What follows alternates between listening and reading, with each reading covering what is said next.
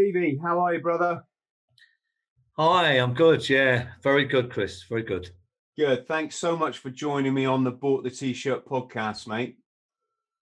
And my God, your life reads like Goodfellows or something. It's been it's certainly been they can call me many things, but they can't call it boring. Most of the things we've been called already. It doesn't matter. But look, for me, I believe everyone has a story, Chris. Everyone has a life, and we're all overcoming things, and it's about improving as human beings. Yes, exactly. We're all starting to get there, aren't we? Eventually, or a lot of us are. Can we talk about your childhood in my old stomping ground, which was Northern Ireland? It was Belfast, wasn't it? Belfast, yeah. Yeah, I recognised a few bits from your book there, and got a bit of deja vu. How was that? Because you didn't have a religion there, did you? You moved there as a child. I was born here, Chris, and I was taken over there as a baby, 6 months old. I had no recollection of going back. My family was from there, the heritage. And the first thing I would say is they was wonderful people. And it's a magical place. And for me, the bottom line is I just think war is so sad, really, because it repeats itself. We can all say, "Oh, we're from this faction," or "We're fighting for this cause," or "We're part of this," but really, I understand. I'm well versed, I'm well educated, and I know, a lot of peace needed war. To attain it. Really, I mean, I know that. The real fact is that war is always ugly. It's never beautiful. It turns brother against brother, and it does all these unspeakable things. It gets very twisted. You know that, Chris. Yeah, and it got particularly nasty over the water, didn't it? There's so much hatred that just adds another angle on it. And I must be Again. honest, if I can come in there to really narrow that, this is a massive subject, obviously, very loaded. But just to narrow this, the best way I ever heard it said was by Martin Luther King. And he said, hatred will never overcome hatred. Only love can do that. Mm. I thought that was so wise. Yeah, never a truer word said, eh? It makes so much sense. I mean, we've been there, haven't we? We've been there in the trenches. We've been there with the bullets and the tracer rounds flying. We know what that feels like. We know the terror of it all, right? All of that stuff, right? It's not a nice thing. And when this stuff really happens and it explodes, everything gets twisted to the point that people don't even know why they're there at some points, or what they're actually doing, or why they're actually doing. So this is what happens with this stuff once it explodes. And of course, when a genie comes out of its bottle, it's very mentally hard, impossible to put it back in there, right? Yeah, you're so right, Steve. And there's loads of other angles, aren't there? First of all, if you spend your whole life hating, all you're doing is blocking yourself from enlightenment, isn't it? You know? I mean, we are definitely here to experience as human beings. This is definitely what it's about for us. And there is a duality in life, these forces like light and dark, night and day. So there is, it's not, in many ways, there's no right or wrong, although there is, but,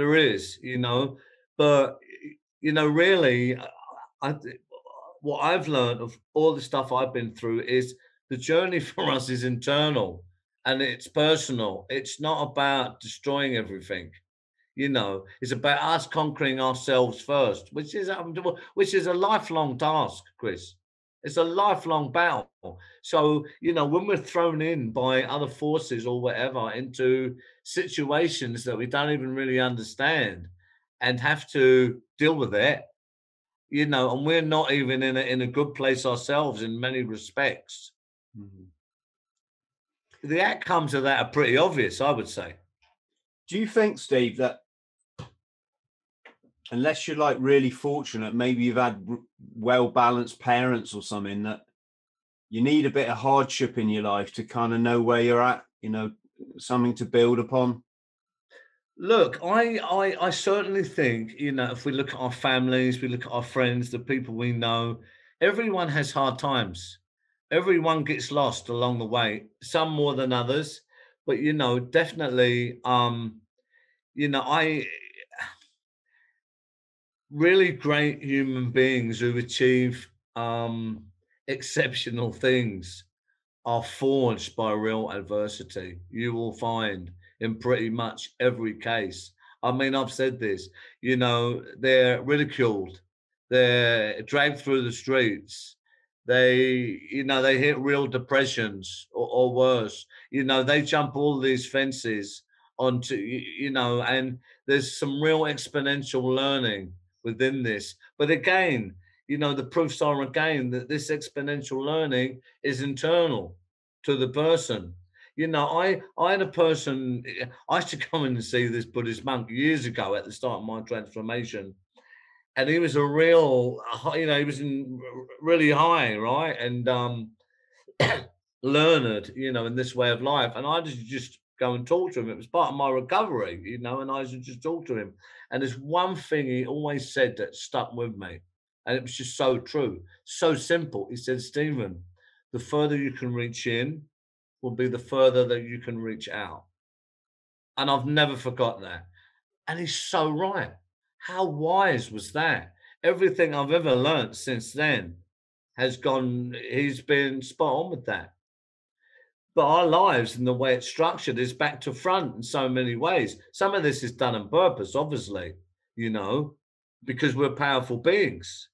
It's just finding ourselves is a prerequisite to us going on to get our happiness and our security and stuff like that. And the way this world is structured, we're up against it as soon as we pop our head out. That's the truth. Yeah, let's come on and talk about the enlightenment sort of side of stuff and finding heaven on earth, which is, you know, inside our heads, isn't it? But how did that affect you then in Belfast? Because you saw some pretty horrific stuff. You saw a guy getting shot. Yeah, this is the I've learned, Chris, as well, especially now that life is so full of paradoxes, especially the really great stuff. You know, it's like Anthony Hopkins, you know, for instance, just to give an example, what a screenplay, what an absolute master of that art he is. But when you see the real person in an interview, he's so shy. Mm-hmm. It's life weaves this like a bit of Brighton Rock. I've realised I'm very deep with this stuff, but I see the patterns. I see the patterns, Chris. When we become have a real life experience, we can join the dots a lot more, and we see the patterns. And the paradox in Ireland was such a wildly beautiful country with wonderful people, but had such a long history, tumultuous long history, that it was locked into and really couldn't escape. So these conditions were set hundreds and hundreds of years ago, you know, really, you know, that we're talking about. So here we are, this thing is turning and turning and turning, reinventing itself pretty much. And but what a beautiful place with beautiful people, because people are, but they're locked into this. You know, I mean, growing up there at that time, especially in the early 70s, Chris, as you know, was a very unique place.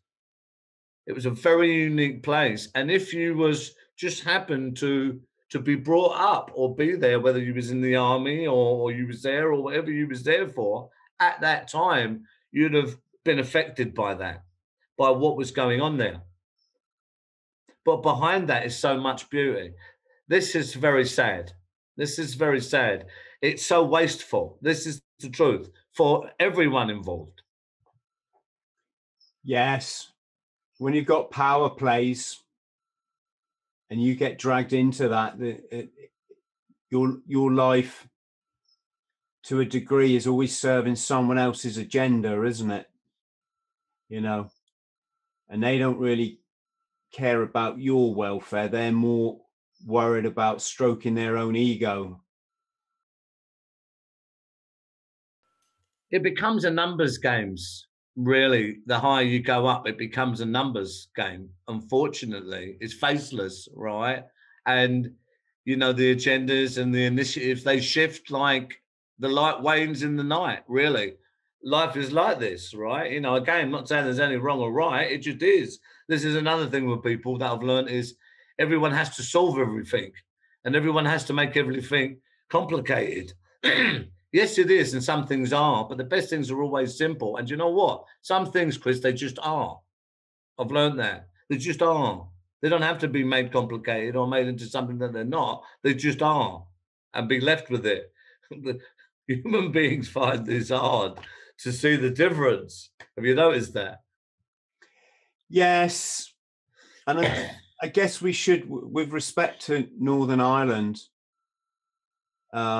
or a united Ireland, whatever the case may be, let's not gloss over the fact it is a complex situation. It is passionate in many people's hearts on both sides of the divide, and also the military that have served over there. I wish there was I don't know if unilateral is the right word, but an agreement across the board that could just make everybody, that would just suit everybody. Obviously, we know that there is one. It's called love, right? But not everyone's going to be at that stage in their life, especially when they're not a young, when they're a young thruster brought up in a rough neighborhood with. It doesn't know any better. And who's programmed in a certain way to look at the world and people, places, and things in a certain way. Yeah. Do you know what I mean? Yeah, that very much. I talk a lot about left brain thinking, and I'm not a biologist, but I maybe even use it as a sort of symbolism or metaphor for, it's easy to control people through this part of the brain that relates to their ego and relates to emotions like hatred, envy, jealousy, greed, sexuality, all these kind of base desire. Primitive. Yeah. You see, that's a great conversation we've had there just in 5 minutes, Chris. It's so enlightening. But when you look at human beings are so complex in that we have our gifts, we have our strengths, our weaknesses, but we're also loaded with other mechanisms, and then we start carrying baggage from through our life that is like a ton of bricks. I mean, this is why, look, for the viewers, to spice it up, this book, the Monkey Puzzle Tree, it's selling out all over the world. But one of the reasons that it is there's all that stuff in there from, Belfast to East London, organized crime, being a category A prisoner in prison within prisons, becoming one of the most dangerous, as they say, prisoners in the UK, to coming out, to going on to being a globally successful entrepreneur, humanitarian, philanthropist, or peace ambassador, to last year being nominated for the International Peace Prize, right? So really now quite a story, and it's true. Obviously, this book, it's going to be a major film. But look, what I want to say, so the viewers just get a really quick what it is, the interest. What I really want to say is one of the reasons about this book, all right, is why it's so successful, certainly, and people want to read it and take that journey with me, is it's a very human book, Chris. It's a human book. And I've been very brave and courageous in the sense that I knew I had kind of esoteric, it is, you know, esoteric, really less known knowledge of a life lived that could improve so many lives. And I knew a key to that was not just being able to write it in a good way and produce the goods, which I'm really privileged to have done. It's really well written, but keep to the authenticity of the story, warts and all, Chris, the whole 9 yards, and it's all in there. You know, I was sectioned. There's mental health in there. There's addiction. I overcome addiction. 12 years clean now. The civil war in Ireland, the civil unrest there, organised crime in East London, straight to the very top. Violence, all the gangs in prison at the very high, category A. It's all in there. I haven't shied away from any of it, and it was incumbent upon me, even. Of course, it was to get that out there with no fancy frills, but straight to the emotional heart of it. And this is why this book is so gripping, and it's a true story.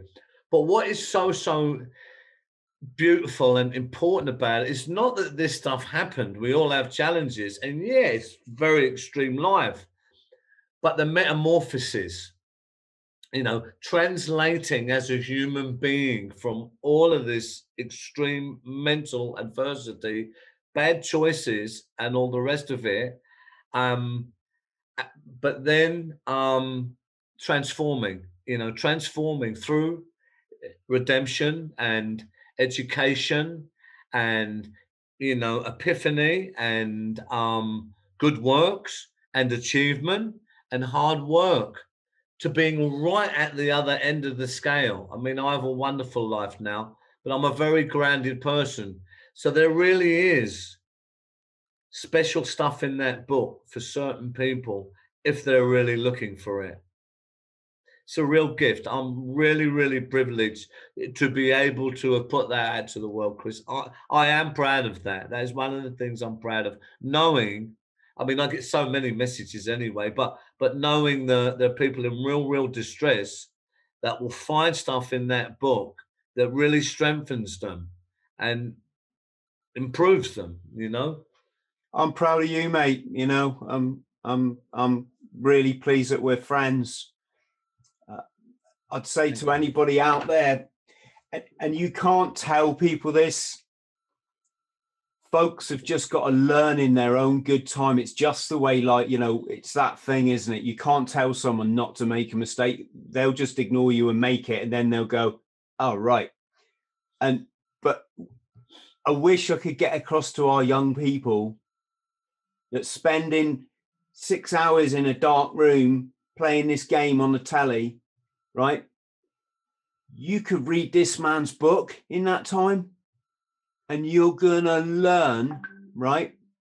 The stuff you'll learn by reading Steve's book will mean you'll never have to go on Instagram again doing a selfie to try to, you know, to try to make sense of your life, in a hope that this will gain you some kind of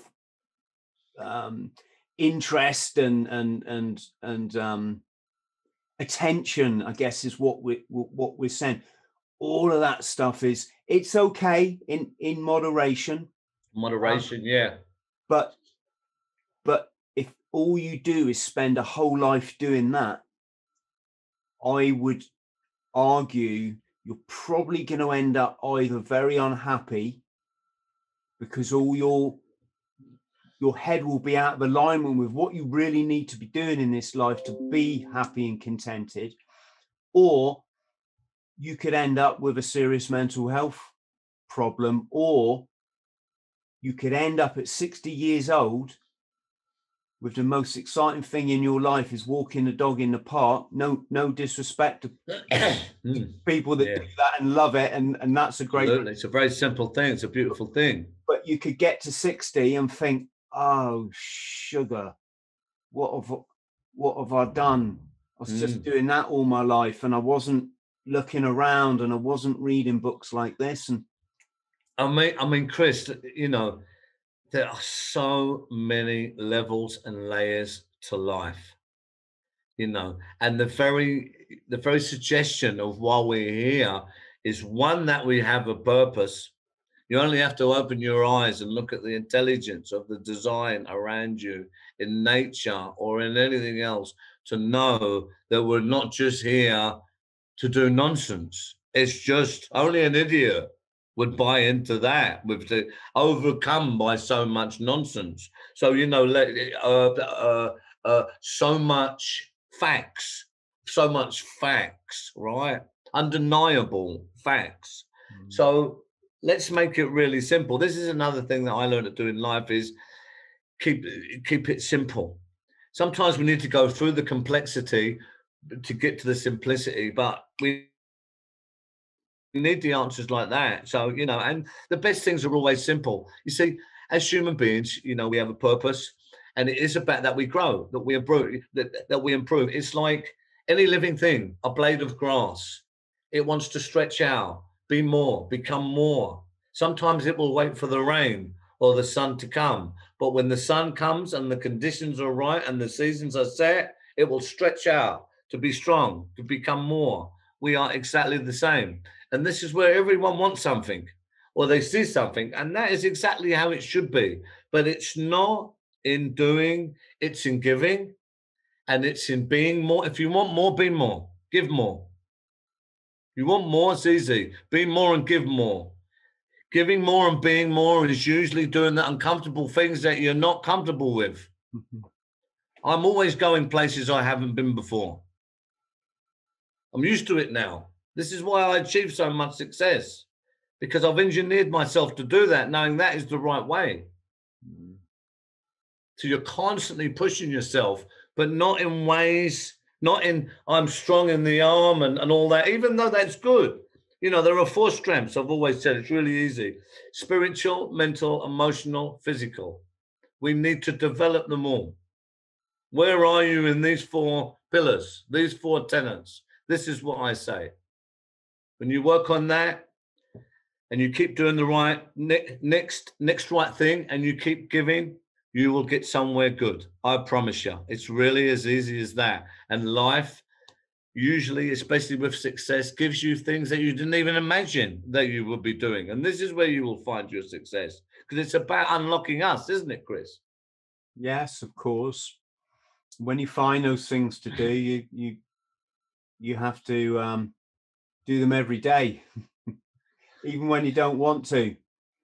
You know, you have to be prepared to do the things that, I don't know if mediocre people probably sounds a bit rude. I don't mean it to be, but people who live mediocre lives aren't prepared to do extraordinary things. And by extraordinary, I don't mean, you know, going out and, I don't know, running the length of the country like I did. I mean, exploring the areas of society that people don't go Absolutely. to. They just believe what they see on the TV, and they stick in that. Absolutely. Chris, this is, you see, it's so true what you're saying. It's so important to get clarity on how all this stuff works. Doing an extraordinary thing could be, you might be a 9 to 5 and have done that for the last 10 years. And one morning you say, actually, do you know, next Tuesday, I'm not going to do that. I'm going to go out and I'm going to bring food, soup, whatever. I'm going to go out onto the streets. I'm going to test myself. I'm going to go and talk to people whose lives maybe I've judged or I never understood before. And I'm going to go and see what actually happens behind the veil. And I'm going to shut my mouth, and I'm going to be open as a human being to learn. And I'm going to give, and I'm going to learn. And that is extraordinary, man. That's just a simple, that is absolutely extraordinary. You see, when you keep, and it's something that if you haven't done it before, it's definitely extraordinary. Now, when you keep training yourself to do extraordinary things that are directed in the right way, this is an awesome way to exponentially grow your life, whether you can see it or not. You know that, Chris, right? I'm with you, brother. 100%. Absolutely. Yeah. That's not complicated, is it? That's not complicated. It's the other way. It's very simple, right? Steve, it's the other way, isn't it? It's simpler living a happy life. It's just simpler. Yeah. Especially where you've been, not having to look over your shoulder every day, wonder if the door's going to come smashing in, and you're going to have your freedom taken away. You can get so much more fun and happiness by doing legal stuff. And I mean morally right stuff. But let's talk about your journey then, because I'm fascinated to know, why did you embark on a career in crime, and then we'll look at the other end. What was your epiphany? How did you come out of it? I come from a wonderful family in Ireland. They was very good people. Everyone knew them. They was bricklayers. They was a kind of very kind souls, you know, who just wanted the best for everyone. I mean, unbelievably so. So this was how I was brought up. So my first formative years, they say it's until you're about 7. The science says when you really form your personality. I had this. I was very sheltered. I was a child who would be looking out the window at the other children, wanted to play, but wasn't allowed out. But then when I was allowed out, I really went for it. I kind of run wild, right? So this was the start. And of course, you know, I see a young man get shot in front of me in a riot, and you know, shots were being traded between the paramilitaries, the army, all of this stuff. It was that stuff. He died in front of me. I was 7, you know, and he died calling for his mother. That was horrendous for me. That just, as a 7-year-old child who was sheltered, was horrendous to me, you know, and I never forgot it, you know, and I didn't speak about that until in any detail until about 7 years ago. I held that, as well as many, many other things deep down inside me, right? So, you know, I carried this, but then my surrogate mother, who was everything to me, the sun and the moon, she died of cancer. So the men of the family there thought, right, you know, he needs to go back to England, and you know, because of the trouble there, it was all that stuff. So I come back to England, and you know, I ended up in foster care, you know, early on, and couple of places was okay, and some was really, really bad. But I rebelled. I was a very anxious child. I was, you know, I spoke funny at that point. I was different. So I stuck out. And of course, even within the fusion of myself as a person, I had, you know, I was an addict. This rears its head really early on. So I had these problems in there, and they was rising to the top, and they make you feel even more different, right? Do you know what I'm saying? So my answer was, because I stuck out and we want to belong and all this stuff as human beings, and we want a family, we want to feel needed and secure and loved and all this stuff, was I would get into trouble. You know, I'd get into trouble, you know, like the child at school who would play the fool to get attention. I would do it, but I would cause trouble. I'd be the gamer one, the one who'd do mad stuff, the one who'd be up the front, the one who everyone thought that's a loose cannon, but I kind of like that. It's kind of cool, kind of thing. So, you know, and plus I was an angry child. So, you know, I started to get a real anger inside me, um, a real anger against the world. It really was. And that really started to come out. It was against authority. It was against everything, really, Chris, you know, and I started to rebel at everything.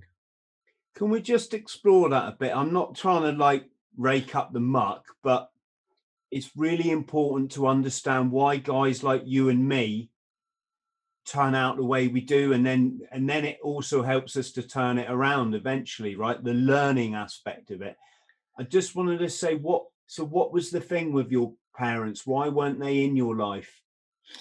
My mother left me in Ireland because of many things of the time, to come over and try and create a life for us in England. But I come over, and I didn't know this woman. You know, I was an alien. Everything was alien to me. You know, my aunt had just died. I was very anxious child, very angry, you know, child, and I couldn't settle. You know, I couldn't settle. Right. You know, I just couldn't settle. So, I ended up in foster care. This was the reason why. Many people tried interventions with me, Chris, but I wasn't getting it at that point. And the truth is, I was one of them children that if you tried to ram knowledge down my throat or tried to hit me with a stick, it used to make me madder. And in them days, a lot of that was used to do what you're told, right? That wasn't working with me. I mean, this is interesting because what I needed was the opposite end of the spectrum, which was a lot of love and a lot of care. But just the way that it wasn't anyone's fault, but just the way that that dynamic was formed, then it wasn't working. And me, I of course, I am in control of me. Even as a child, you would still be a child, but I chose my path. Yeah. It's funny. I don't know if it's possible for someone who hasn't been there to understand this. I'm relating to quite a lot of what you're saying. I had a lot of disruption in my early life. One way it manifested is I was very introverted, but in front of people I'd be really extrovert. So I'd be the guy that would climb the highest tree to get the football down. When I'll be the guy that if my mate lost his front door key, I'd climb up on the roof and get in a window and then get bollocked by his parents, right? If anyone ever crossed me it had to be a certain way. Like if you called me a liar, couldn't handle it. Yeah. I in that instant, I'd get so fucking angry with you and I just couldn't help but lash out, and I'd try and hit you as hard as I could. Another thing was, like, my mate asked me for go on my bike once. It was my 10th birthday. I got this secondhand bike like you did, and you didn't have new bikes back in the old days, did you? I had this secondhand bike, and my mate Andy, who's still my mate to this day, bless him, said, "Can I have a go, Chris?" And I'm like, "Yeah." I said, "But don't go out the end of the street," right? That was my control, Steve. I had to control I had this little bit of control in my life over this bike, and he was coming into that circle of control. He went straight down the street and then disappeared. I was just stood there simmering, and as soon as he come back, I just knocked him out, and it was awful. I still hate myself for it today. He'd lost his own dad, right? So he had his world of shit. I had mine, and it's not normal behavior. It borders on psychopathic, possibly, right? Sorry, Yeah. I'm taking your stage. No, you're all right. All this stuff is relevant, and it is about pushing and pulling it, right? For the answers. And look, I was very, very extreme.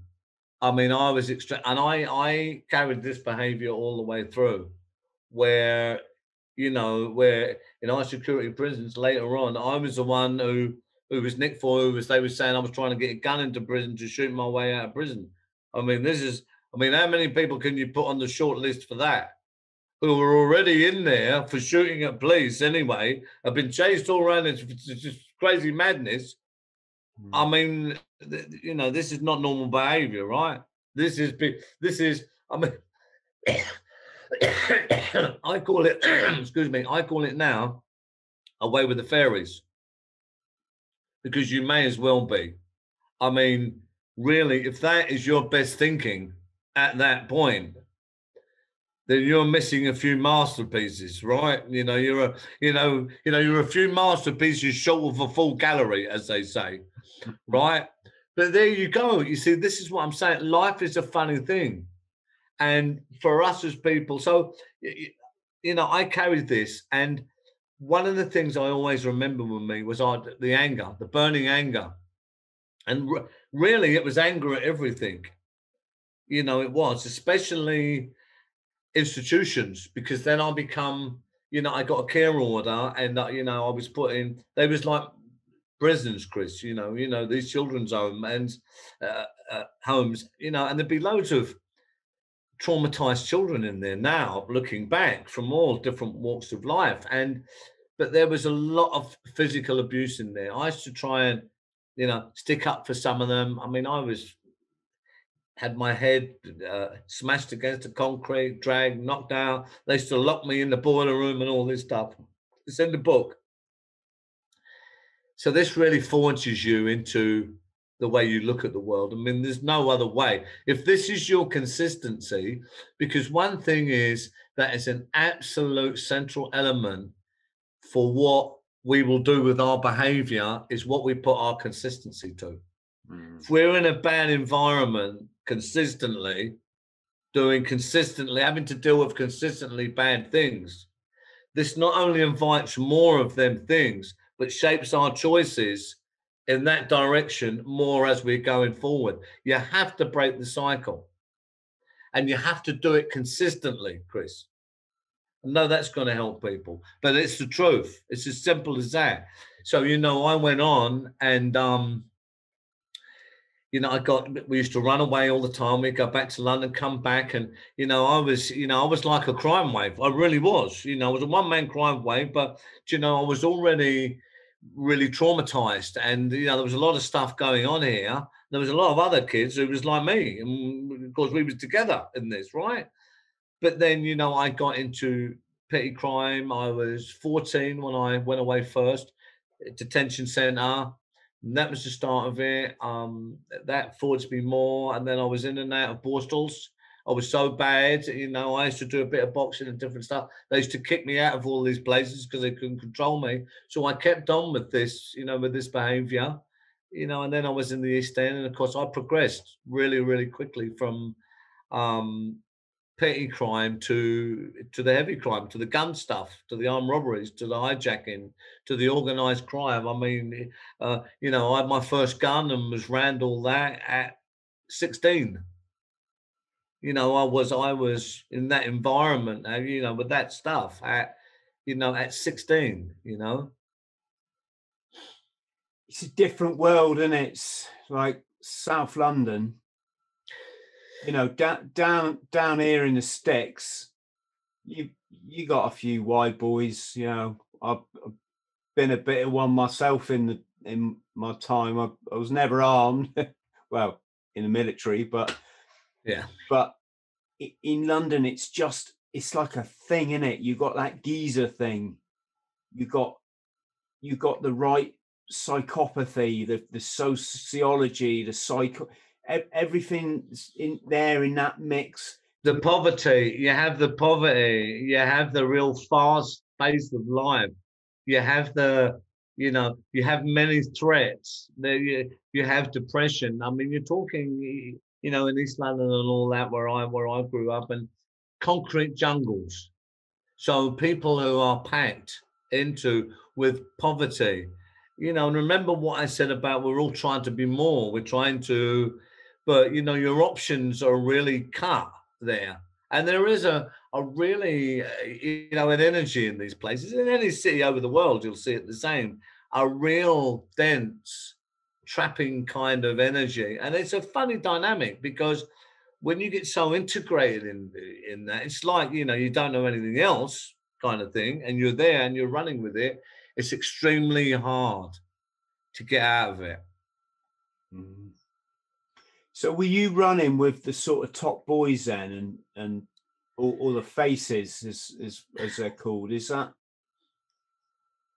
Yeah, you know, I mean, I was around a lot of people who was a lot older than me, and of course there are levels, and there are, you know, and there are leagues, and there are different age groups here.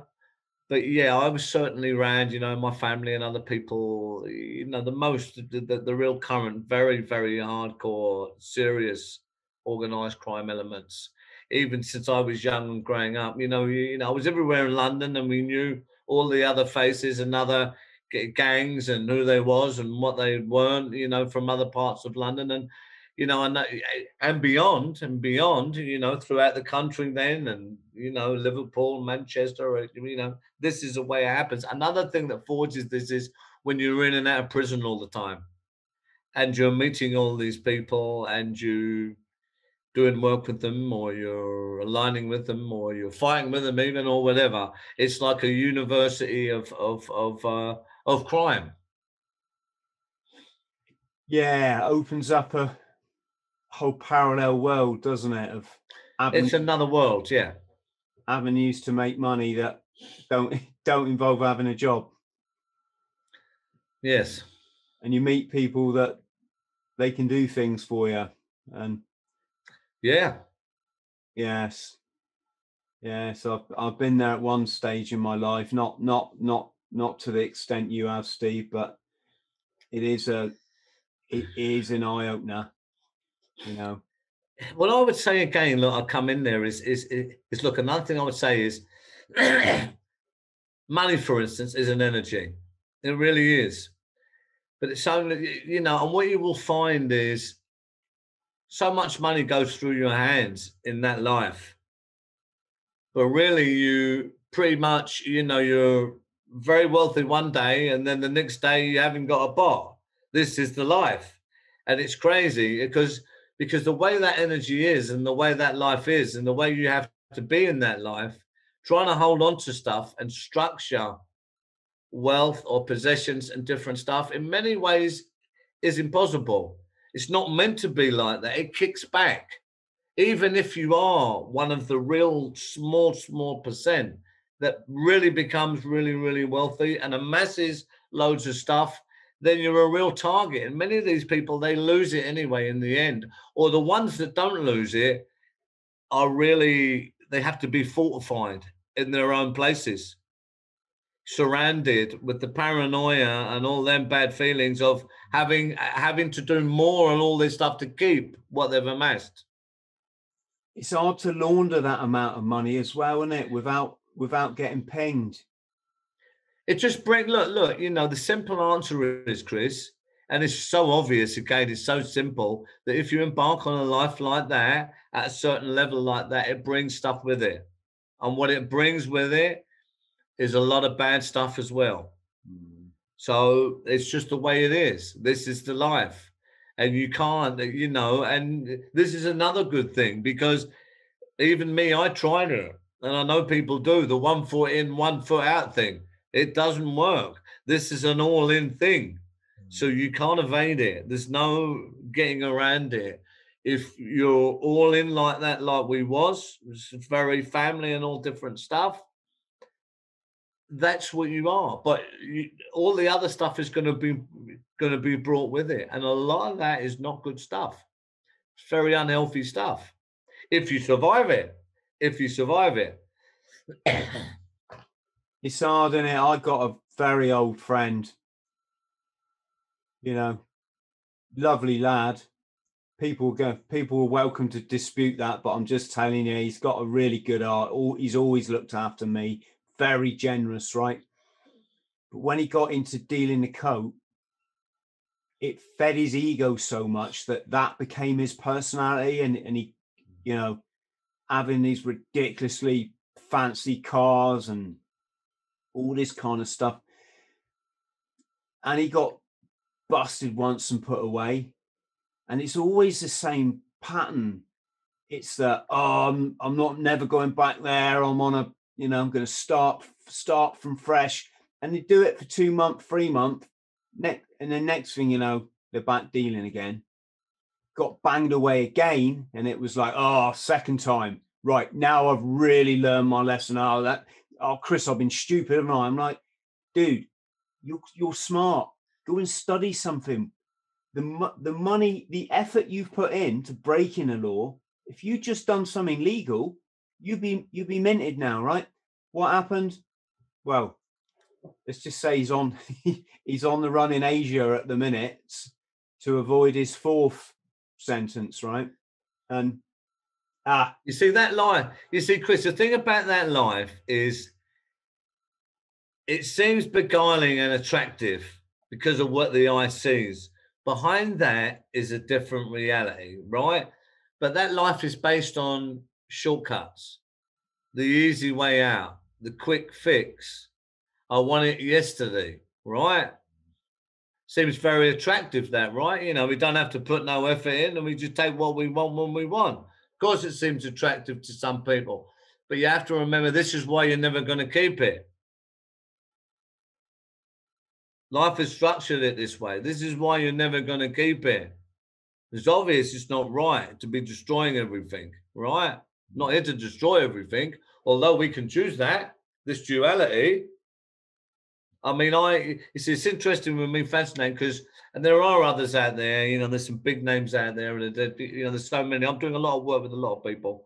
I'm talking with a lot of massive, massive people out there where we're doing work on this, and they're doing work a lot in the States.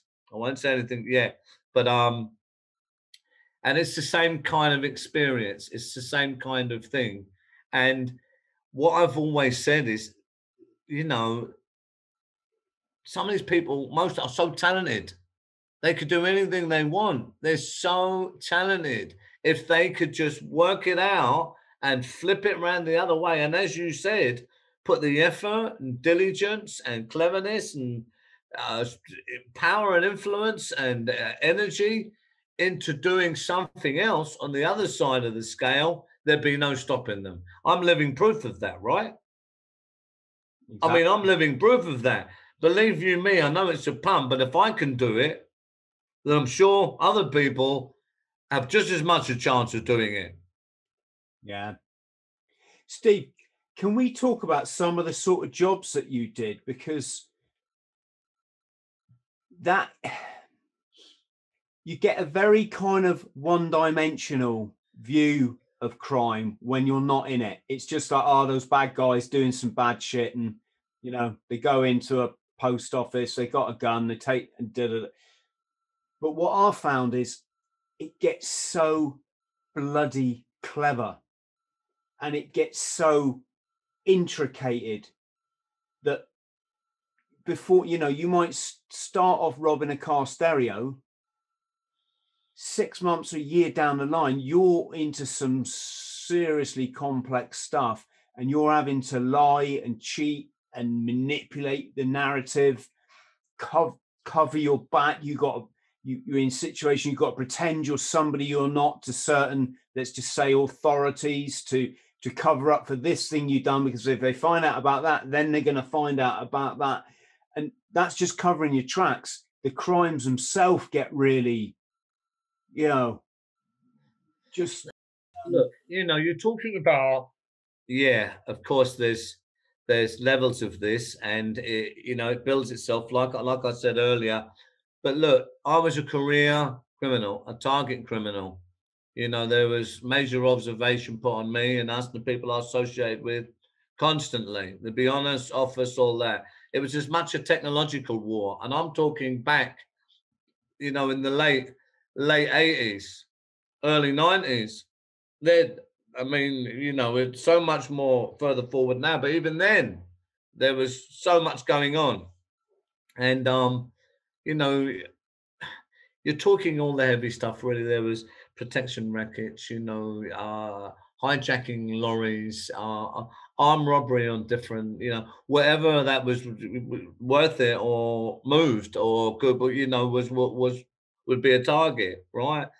You know, counterfeiting, all this different stuff. You get involved in a lot of contraband, moving things across borders and all this. But, you know, anything where there's money in a pan note and you think you can get away with it and it's safe and it's worth your time. Really as simple as that. There are lines, obviously, you don't get involved in certain really bad things, which other criminals they seem to do. Now, all these ones in Europe, you know, they're into all stuff, right? We had values in that way, but we was very stuck to what we knew and what we done, right? But the bottom line of this is that when you're living that life, it brings all the other stuff with it, Chris. Fallouts. I mean, you know, you'd be falling out with people who are very serious. So the police would be the least of it. It was who catches who first, and everyone would, you know, have firearms and all this. This is where there'd be wars and fallouts and all. This is very, very serious, right? But so that's basically it. But I went on. I had 3 trials at the Old Bailey, for firearms offences, armed robbery offences. I got 14 years on the last one. I was found guilty. I served 11 years, 9 months as a Category A prisoner.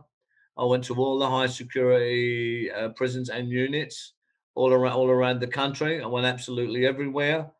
I was released a Category A prisoner, and I come out. I was out 21 months. It was very hard for me. I was institutionalized. I was in a bad way, and I got arrested again with a firearm. This was for protection because I was still involved in stuff, but it was more about protection. I hadn't learned. I got 5 years for that. I went away, done half of that, and after that, that was the last time, Chris. I went to rehab. I went through the 12 steps. I'd done all of that stuff. What was your what was your potion, mate? Everything. When people ask me what was your drug of choice, the truth is all of them. More. What's your drug of choice? More. Right? It's as simple as that. In them days, I mean, anything I've ever done has been to a real extreme. I'm just that kind of guy. But it was mainly cocaine, the white stuff. That was my drug of choice, if you want to call it that, right? I'm 12 years clean now, and I went on. That was the start of it, and I was very proud of all the work that I'd done as a sponsor. Helping people there to get clean, save their lives, and I did. I'm very proud of that because we keep what we've got by passing it on, right? Do you know what I mean? And so I've done that. I've done a lot of charity stuff. I started public speaking as a motivational speaker. On the substance thing, do you drink? knock everything on the head. I wasn't. I mean, I drink like the best of them, but I wasn't a real big drinker, to be honest. I was more drugs, but I would drink, party, go out, and all that stuff. It would be part of it. And what was your epiphany then? Because I'm fascinated about these things. Having had one myself, it took me I'd say about 4 nervous breakdowns to have an epiphany. And then when that epiphany came, it all made sense. I've done so many interviews and everyone asks this question, and I'm always truthful. There were many epiphanies. There really were. I mean, I was in the block. It's all over the national press and everywhere. When I was 4 years into that sentence in Whitemore, and I was in a really bad place. I didn't see how I was going to be able to complete that sentence. I didn't know what 10 years in front of me in that environment would look like, if I was even going to last that at that point. And, I had a real feeling at my most desperate moment. I had a real feeling of love and protection, that come over me. And that was very, very profound. It wasn't a trick of the mind, Chris. It really wasn't. It was too staged, too opportune, and too powerful. Too powerful. It let me know of an influence there, which is very interesting because I can remember being in the deepest, darkest cell up in Durham, for instance, right up in the north, right? With nothing, with a bar of soap in there, fighting with the officers, the screws every time the door was open, with the wind whistling outside, the really freezing with a blanket, right? Really, and then, at some of my worst moments, mentally, emotionally, there'd be a voice that'd come and say, you have to go through this. Now I used to say, why would I have to go through this living hell? I'd speak back to it, but it wouldn't. It would just say that succinctly. You have to go through this. Now that's really profound, because when you go forward now and you look at my life, and there are many instances of this, Chris. So we look in hindsight, it's so much easier to join the dots and the provenance, right? You think, wow, how profound is that? Because I would, if you had said to me at that point, look, in 20 years, you're going to be a globally best-selling author. You're going to be a successful entrepreneur in many industries. You're going to be a philanthropist. You know, you're going to be doing all this stuff. You know, you're going to be, you know, all over the media, and they're going to be making a film out of your life. You know, you're going to even be doing work with ex-police commanders, going back in the pit. I would have said, what drugs are you taking, man? Do you know what I'm saying? You see, life, more is revealed here, Chris. And this is what I think makes me frustrated about people now that I've learned my lessons. I mean, I'm always open to learn, even now, you know, because you're only truly wise when you know that you're not. Really. Do you know what I mean? But I get frustrated because some of the answers now are just so easy that so much more is revealed. I mean, I had someone the other day, one of my pet hates is when people say, I know. I say, what do you know? I say, I don't know. How do you know? What do you know? You might know that. If even that, you know nothing. Stop saying I know. Turn that around and be open to learn and say, well, look, okay, I'm open to learn more. Show me. Let me get more knowledge. Let me get better. Let me improve. Let me have better ways to do things. I know it's a brick wall. It's a closed door. What do you know? Basically, we know nothing. By the time we might be good and know a bit about a little. But that's basically it in this lifetime, Chris. You agree? Yeah. When people say I know, it's an ego response. It's a protective mechanism in that they perceive they're being attacked. I get that. I know, and yeah, I get that. I get that. And when, yeah, no, I know you get it. And when but I want the best for people. I want the best for people because the central part of all this stuff we're talking about is we're all in a lot of pain with this and a lot of conflict and it really twists us up. And it's this stuff that gives us people immense problems. So it's like unraveling them little knots that are really fucking us over. It's great, isn't it, when someone has got to that point in their life where they realize their way ain't working no more. And they're very humbling.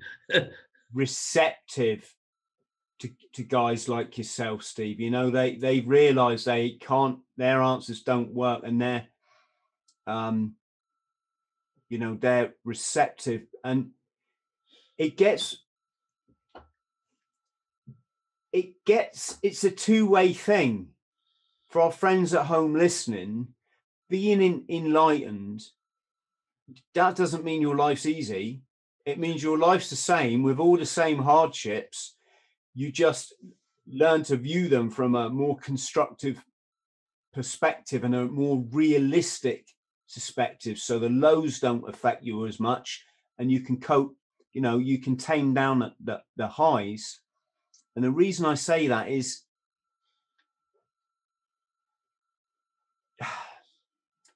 I'll just give you one example, and I hope people can get something from this. But when people you love, your friends, maybe people you've known 30 years, and they come to you and their loved one's got cancer,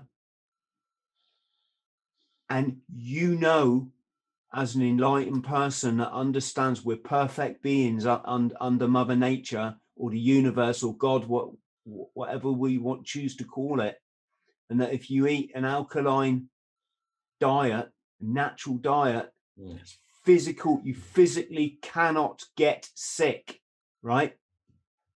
And if you do things like a water fast, then follow it up with an alkaline diet, you can reverse the toxicity in your system that is so very true, sustaining these illnesses like tumors, and you can actually reverse it. In the same way, if your fish gets sick in the tank, you can clean the water, and the fish, rather than die, they'll start to get, you know, better, right?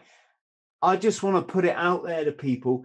Think how people like myself feel when we have to watch people die, because they're so closed off to knowledge, and they know it, or they're just indoctrinated from the food companies, the medical companies, the big corporations, the evil in the world, their parents, you know, mythical thinking, the old, you know, put a bit of coal under the pillow and it'll cure you of, you know, cure you of this, that, and the other, right?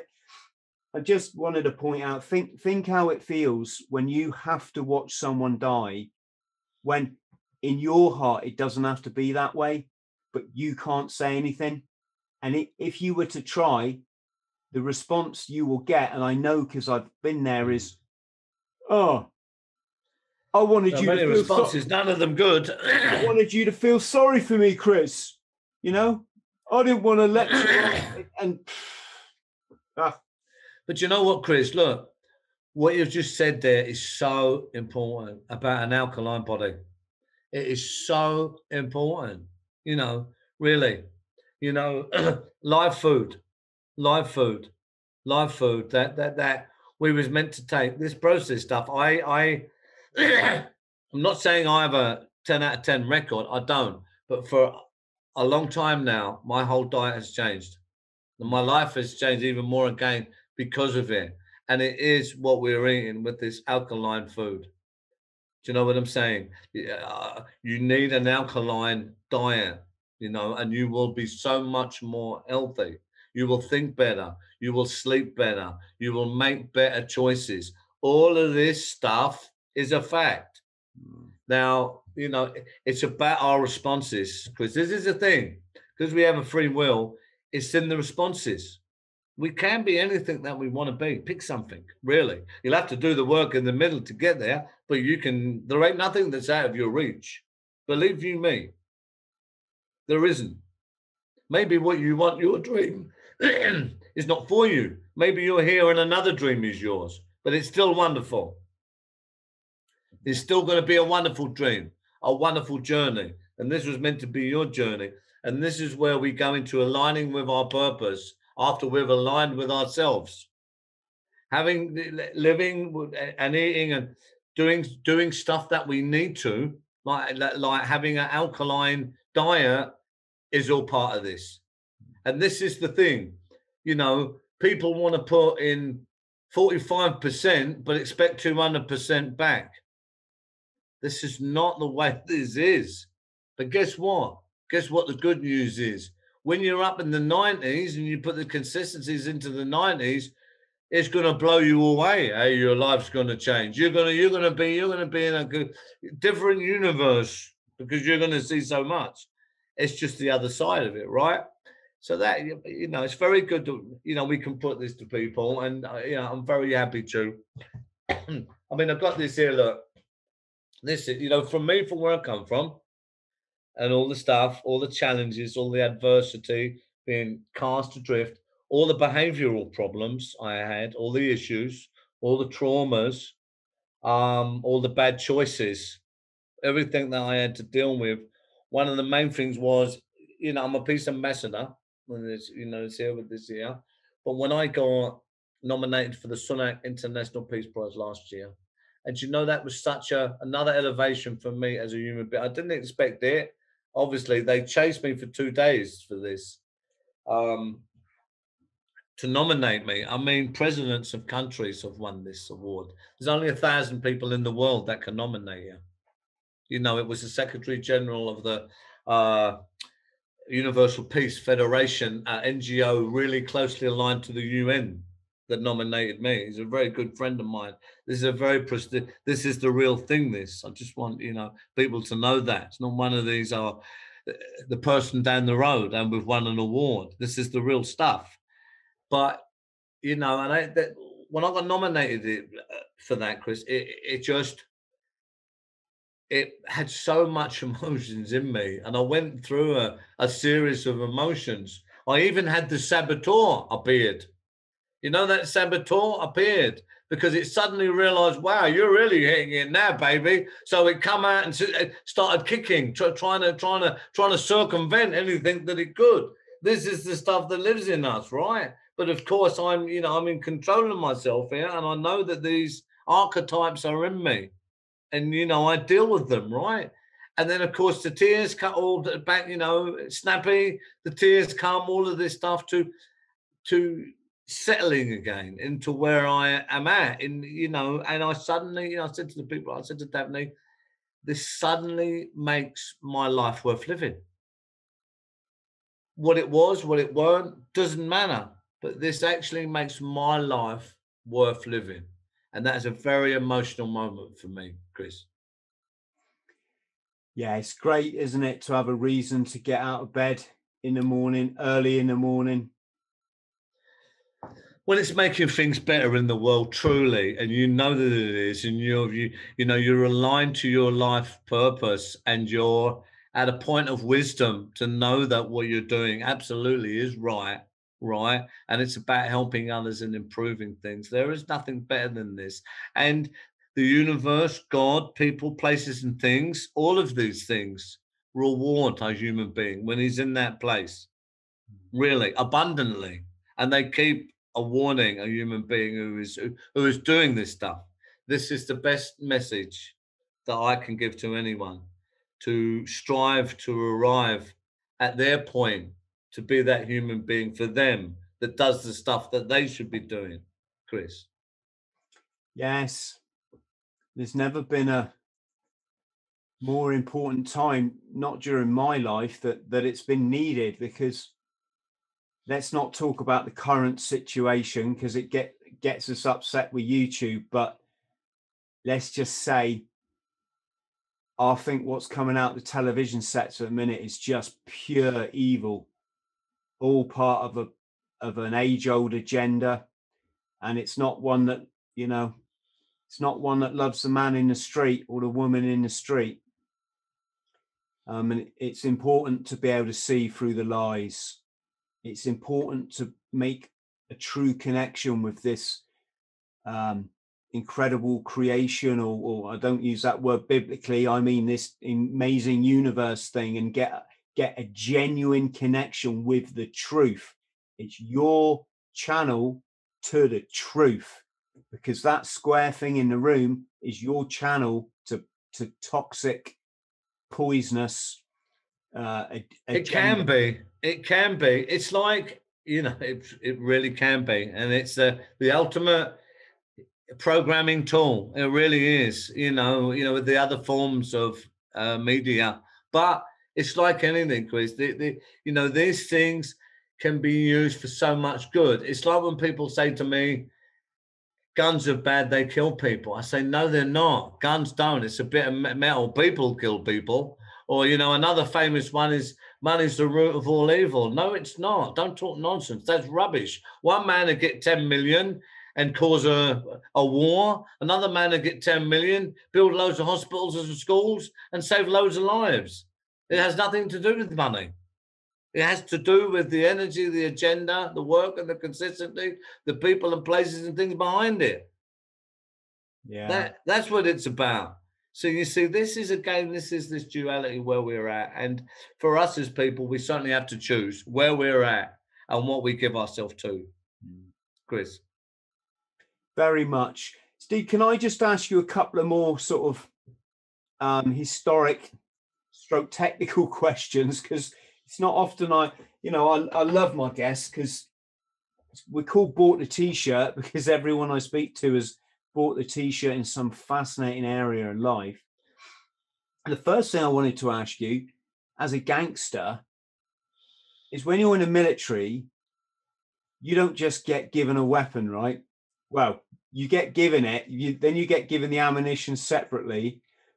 Then you have to go through all this training so that you can use it safely every single time. So every single time with the SA-80, safety catch, change lever, off magazine, check your top round, cock the weapon, look forward into the chamber, look back, look underneath. Just you basically make sure there isn't a round stuck in there. So when you slam it forward and release the action, you don't shoot something or someone, right? Gets drummed into you. And even then, you see people in theatre. So when you're in combat, having a bloody negligent discharge. And if you have that in the military, you lose a month's salary. It's obviously, You know, you can lose Yeah, a lot I see more. why. I really do. How come with a gangster, it's just like, hey, there you go, mate. There's your piece. Oh, there's some rounds. Look, what do? You just, I suppose, any person, you just go and figure it out, do you? Pretty much so. It's a short answer, but there's more to this even if you zero in the web and different stuff like that, there's a lot to learn. But it's like driving a car, I suppose, in a way, and you have to learn and you learn by doing. So you go away, there's a problem with that, obviously, it's very dangerous and you can make mistakes. But yeah, you'd go out and, this is why you would, for me, I used to get, it was always important to get the right shot, for instance, that felt right with a good weight and stuff like that. I used to love the revolvers of 38 Smith and Wesson because they wouldn't jam. Would be the main thing. The other, I used to love that. And get a good feel to it. And of course, you're looking at the kick and all that on it. So you need to measure how that is for you. But it's pretty much as simple as that. And then, if it's by trial and error, right? But of course, when when you go along, there was a lot of different weapons. You'd have your sight on an SAA, wouldn't you? But then you'd have, you get Browning high powers, for instance, and all different, really, really high end guns, where, with the lights on them, where, you really couldn't miss. You kind of, these are a different kind of, MP5s, all kinds of stuff like that. They're, single shot, 3-round burst, fully auto, and they're small and, and all, there'd be a lot of these, there'd be the shorts and then there'd be the side by five sides, like the sawn offs, more like longs. And then of course, you'd have your machine guns would come around and stuff like that. They would be the most dangerous, I think, on the street for obvious reasons, because people are not trained, and you can release so much of that in a couple of seconds. Do you know what I mean? If you don't know what you're doing, you think about the arcs of fire on something like that. If you don't know how to control the weapon and how to zero it and how you're aiming it and what you're doing, and you've got it on fully auto, this is crazy madness, right? Mm. So it's that kind of thing. Were you ever in a position where a security guard tried to, well, let's say, do their job or have a go? Yeah, but not much, to be honest with you. They're like anyone else. They know someone who means business and someone who means a bit of business, and maybe doesn't mean the whole 9 yards. But not really, to be honest. You get very first. There's one thing about gangsters in that way, or armed robbers, you want to call it that. When you get to a certain level of expertise, it's flawless. Just like if you'd be training over and over and over again. It becomes like that, and there's a whole difference. What that's like, Chris. When people on the other end of that, they know there's a real difference. It's someone who's very flawless at it, or someone who's very scrappy, and maybe they've got an opportunity there to whatever. Do you know what I mean? Yeah. The difference, right? What's the feeling like then when you get home or you get to your hideout and you got all that cash? I know it's going to feel different to you now, but when you're young and look, there's a lot of that feelings of euphoria and all that. It's to be that kind of a really serious villain at that level, doing them things, takes a certain kind of mindset. Believe you me, you would understand it certainly, Chris. But it's like being an action. It's like flicking on a light switch. Then we're fully committed. It's as simple as that, and it's about finishing. Do you know what I mean? So you're getting yourself in a position to execute this stuff. It's the same way of thinking, right? But what I would say about it is, look, it's just nonsense, because if you think even the vans are different now. Then you could get on the vans with the somatics. Now it's different. You can only take a box. I mean, I don't know. Do you know? But this is how they transfer money still. So, do you know? But, you know, say you go there, I don't know, you know, you take a box, then it was 25 grand. They was insured to take across the pavement. Brink's map was 50,000, right? But, do you know, if you think, if you're taking, you know, if you get nicked or something even really bad, you know, you're getting 10 years and up for that. 25,000 ban is nothing in the scheme of things. If you think, and you're losing your liberty and your relationships and everything if you get caught. So, you know, think about that for a minute. What, for 25, 50 grand, people? It's nothing. It's stupidity, really. But there you go. There you go. So when you were in these circles and when you spent time inside, did you meet any sort of famous faces? I was with them all, Chris. I really was. I was a category A and all that. You know, I was a very, very high risk prisoner.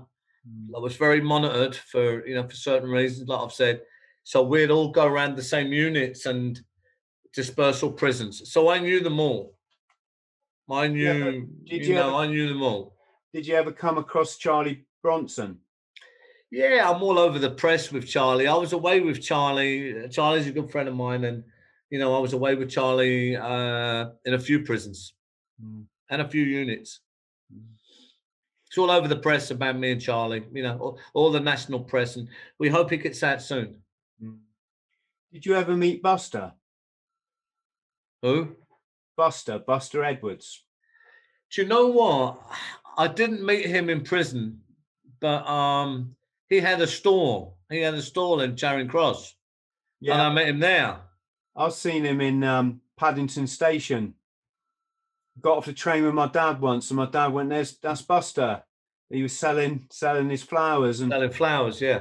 Committed suicide, didn't he? Which there's got to be some kind of, you know, I don't know, moral maybe isn't the right word, but terribly sad. It's, for our youngsters listening, Buster was one of the great train robbers. So they pulled off this ridiculous heist where they almost accidentally robbed £1 million. And this is back, what? I think it was a couple of million. This was back in the 60s. It was the biggest, most famous robbery to date then. Yeah. So the equivalent now would be, you know, 40, 50. Something like that, yeah. Million. So, yeah. And of course, he had to hightail it to was Acapulco, wasn't it? And he was over there and he realized he was miserable. He had all the money in the world and he was in a place he didn't want to be. He wanted to be back in the East End with all his mates and his family and his wife. I think he got caught coming back into the country, served his sentence and become a flower seller. And tragically ended his own life.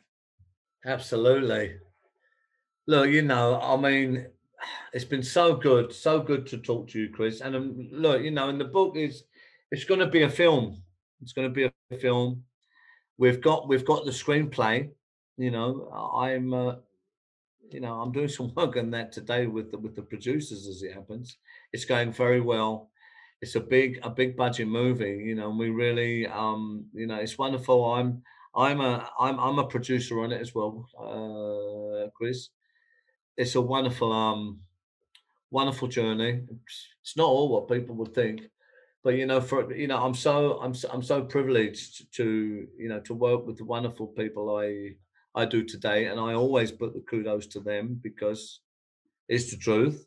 And you know, I'm exceptionally privileged. You know, I couldn't do anything without them. I value them very much, and it's wonderful, you know, to be around these really influential, really proven creative people. I'm very much the same, and to, you know, to be involved in the wonderful stuff that we do, really.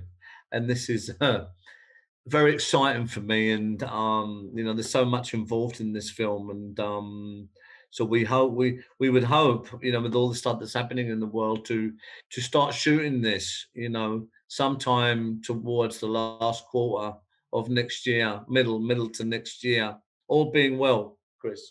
Well, keep us all up to speed with it, Steve. It'd be great to have you on my live show, and we can take some questions from the friends at home. Yeah. Just answer them one by one. Shall we? Bearing in mind, we're in a very fragile time at the moment for people's mental health. I'm acutely aware of that. We've got a veterans epidemic of suicide. We've got a lot of lost people when it comes to getting your head in order, right? And it's hard. Took me and you a lot of bloody hard experience, and a lot of very hard. A lot of like unintentional mistakes. But so what can we say for people that are watching this, Steve? What can you give any tips? Like, how do you start your day? What do you do if you face a challenge? How do you talk to yourself mentally? And anything like that? It's everything together again, Chris, and it is forging yourself into that consistency of, certainly we are the quality of our thoughts. And I always say the battle is definitely here and here. This is where the real battle is. Sorting that out can be an impossible task at points as human beings. But if you are in a place that's struggling and all that, use tricks to change it, to change how you feel.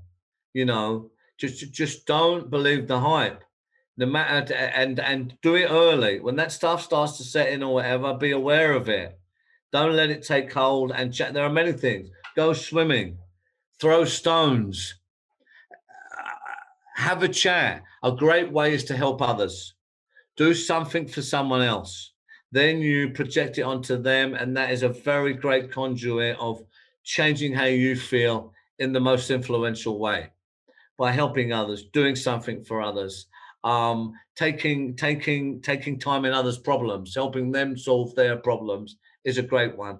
Giving is a great one. Or, there are many things we can do.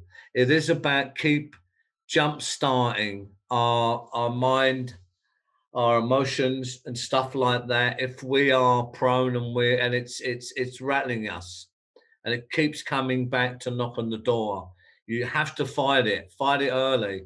Know that it's about consistency. Don't let that stuff sit in like a rot, but always be kind to yourself. People they start to hit themselves with the bat then because of this. Oh my God, I feel like this. But this is interesting, because this is why we deal with it early, because then the fusillade of negativity can come in, tell us how bad we are and all this crap, and then this takes more of a stronger footing. So just be aware of the energies at how this works. And what you eat is another one.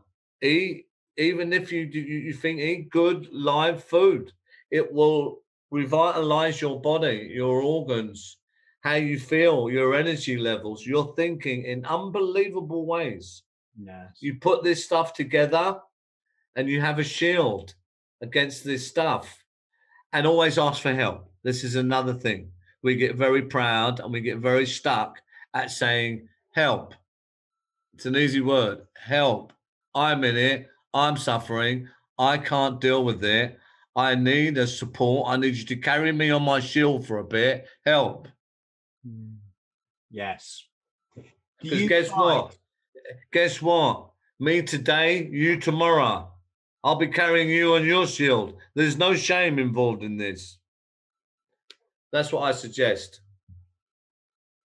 One thing I've done, it's just who I am now. It's without question in every single scenario. And I've done this obviously now for 30 years, is I turn every negative into a positive. Yeah, I do. I turn it straight over, Chris. That's my thing. Straight away. Because I know it ain't right. And it's my choice at that point where I want to go with that. If I want to feed that or run with that, or turn it right over on its head. Take it as a lesson to to improve, but never believe the hype. We're not here to suffer. We're here to learn. Sometimes that learning is hard. It stings. Steve, you've been absolutely amazing. I'm honoured to make your acquaintance. I hope we can do a lot more work together in the future, because I know I speak on behalf of people at home. You've just spoke so openly from the heart, without ego, and you know, you're an angel, mate, and you're doing Mother Nature's work, and that's you know, that's, we need more people like you. Oh, So thank you. We do try. Look, and thank you. You know, I'm very happy, you know, to come on another time, and I wish everyone blessings out there, you know, in these difficult times. Take care of yourself. Thanks, mate. Just stay on the line, Steve. So thank you ever so much again. To everybody at home, big love to you all. Keep smiling. Remember, take action. Do something, right? And that just gets the ball rolling, right? If you can like and subscribe, that just helps us to get more great guests. If you can consider the Patreon, it's $1.99 a month, folks. If you want complimentary life coaching once a month, look at the warrior level, $9.99. You're not going to get it cheaper than that, and I will just try and help you all I can. Absolutely. I'm out of here. Hello, friend. I hope this finds you well. My name's Thrall. I'm a former Royal Marines Commando, and I fought my way back from chronic trauma and addiction to live, work and travel in 80 countries across all 7 continents, achieving all of my dreams and goals along the way. Now I pass my simple system on to other people, but I can only help you if you like and subscribe.